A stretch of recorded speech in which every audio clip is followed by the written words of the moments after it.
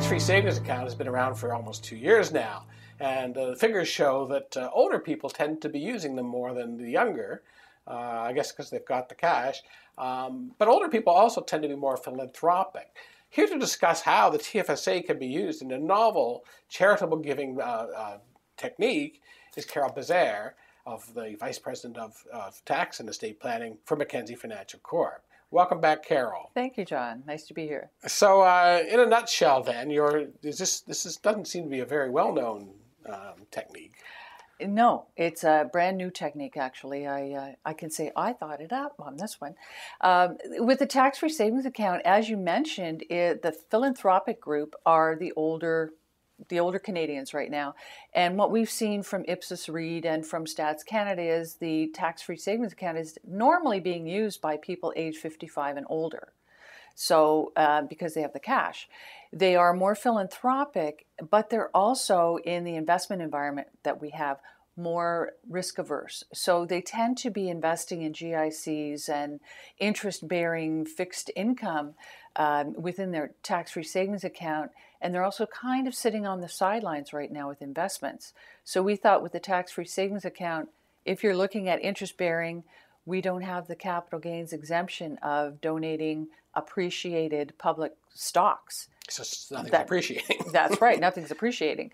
So we were thinking, you could set up a charity TFSA and flow the money through your TFSA on a flexible, tax-friendly basis that benefits your estate and benefits the charitable community.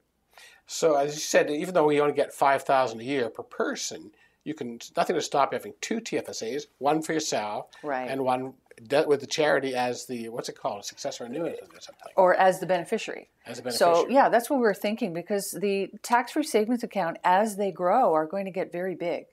And with many people, they're not too sure what they want to do with it, so they're using it as a rainy day fund or a vacation fund, or they're just saving. So they could conceivably have two accounts, one that is going to have their spouse or other family members as beneficiary, successor holder, and a charity straight on as a beneficiary, so that should they die, that money could go straight to a charity, and the donation credit would go on their terminal return to reduce the tax burden on the estate. Now, you describe it as a win-win. Mm-hmm. I understand how the charity wins, right, but I'm not sure how, do you sort of break even with respect to Revenue Canada here, or I'm a little fuzzy on this? You can. At the time of death, everybody has what they call deemed disposition at death. So everything that you own, it's like you went home today, you sold off everything you own. So there's capital gains exposure, capital gains tax. Any of your RSPs or RIFs, registered plans other than a tax-free savings account, will be fully taxable as income. So you don't have the choice of paying tax. You have to pay tax at that time. So with the tax-free account, you could designate some money to go to a charity. The donation credit, which for instance in Ontario is about 41% coming back, offsets any of the tax burden up to 100% of your income in the final year of your tax return. So what it does is it actually helps the charity, but it also reduces the tax burden and leaves more money for your estate. So if you have, for example, a RIF, mm-hmm, or a registered retirement income fund, and you're a senior and you're drawing out more and paying tax on it than you need, and you're basically, that strategy of pumping it back into a TFSA, right, you can continue this with the same strategy even if you're no longer working, presumably. That's right, yes. Just track the money. So the money comes out of the RIF.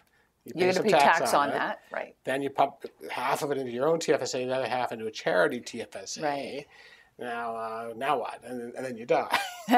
And then you die. So the first TFSA that you have is going to go to whoever you've designated in your family on beneficiary. The second one, the charity one, will pay out directly to the charity. So for provinces that have probate, there's no probate. It doesn't have to go through your will. And the whole value of the donated TFSA is going to trigger a donation tax receipt that reduces the taxes in your estate. Wow, it's a very interesting strategy. Too bad we're out of time to describe any more of it. Thank you very much, Carol Bazaire, the Vice President of Tax and Estate Planning for Mackenzie Financial. Thanks, John.